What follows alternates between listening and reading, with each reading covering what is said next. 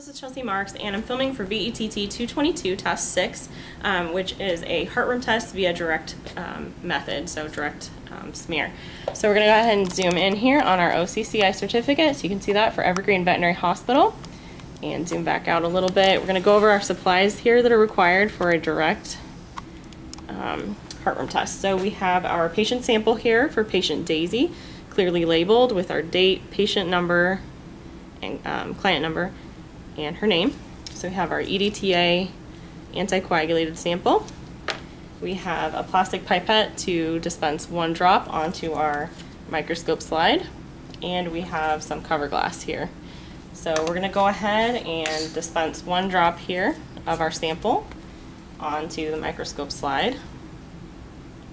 So we have our sample drawn up here, okay, and we're going to place 1 drop onto the microscope slide. There we go.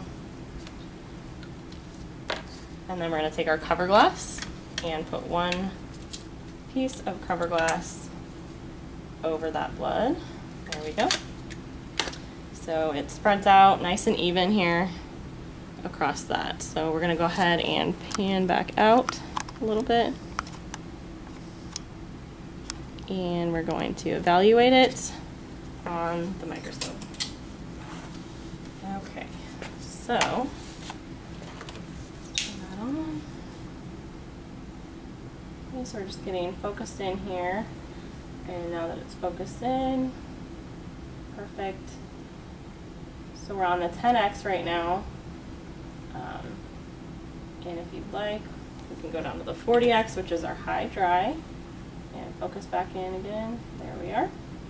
So we're going to move in that battlement pattern, back and forth, up and down. You can move fairly quickly because the worms are quite large.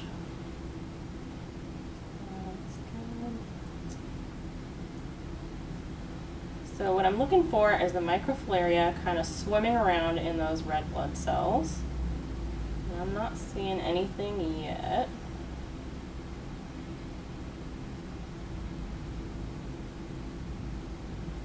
Looking for movement. Okay. And 1 more pass here.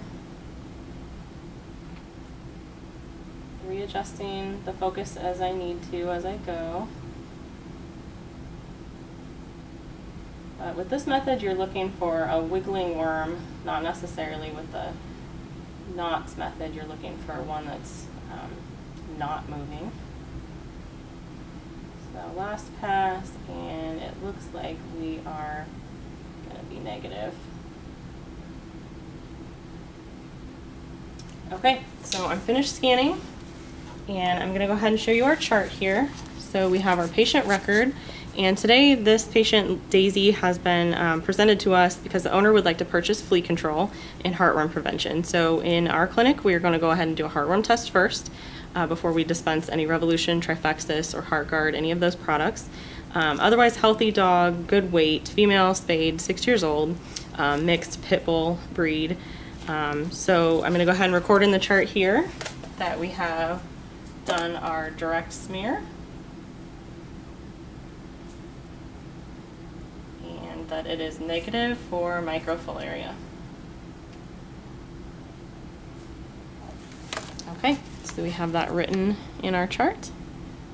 All right, so last thing I want to show you, we're going to pan back out here, is what you would see if you did see a microfilaria there on the slide. So I'm going to show you this little video here on YouTube, which is great. So there's the microfilaria squirming around there in that sample. So you can tell this is a microfilaria because it's thicker and it does not have a blunted end. It comes to a point there at the anterior end. So sometimes the microfilaria are mistaken for Diplotennema reconditum, which is a different worm transmitted by fleas that can also be swimming around having microfilaria in the bloodstream. But this one is definitely a heartworm here, a really excited heartworm there. So that's what I would see on the microscopic exam if this patient were microfilaria positive.